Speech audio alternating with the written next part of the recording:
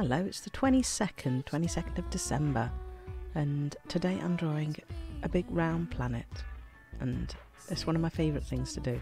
I love the complexity and also the freedom with the gas giant, because I'm not the sort of person that can do something exactly, because I don't have the patience to sit there and give it 10 more hours than the hour and a half I'm willing to spend. So I tend to be a bit more lenient with myself with gas giants.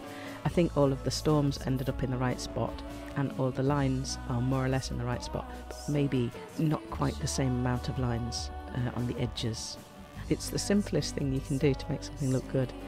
It's making it look round. For me, it's reminiscent of actually seeing real planets.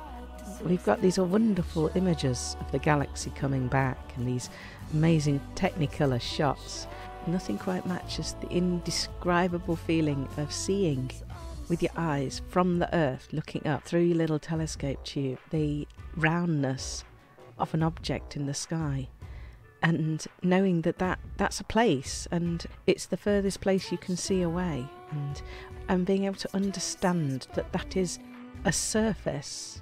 Certainly with the moon is so kind of gaudy and bright and textured, and you can just imagine yourself in those valleys, like I don't know, the vending machine in the Wallace and Gromit story on its little skis.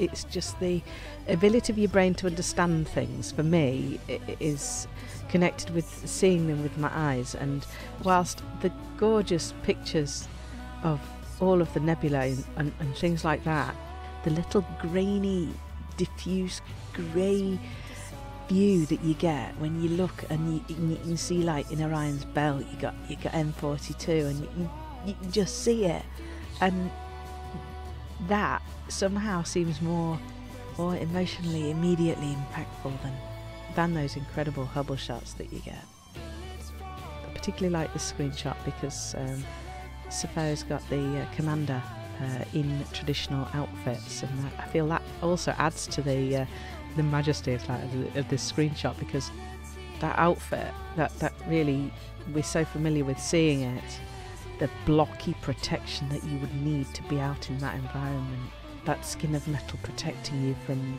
cold, dark nothingness. And whilst in our game universe, this outfit is probably more like, you know, your Da Vinci helicopter drawings in terms of its significance to the people in the future. But for us, this outfit it's the epitome of a spaceman, and the spaceman is reaching out, trying to touch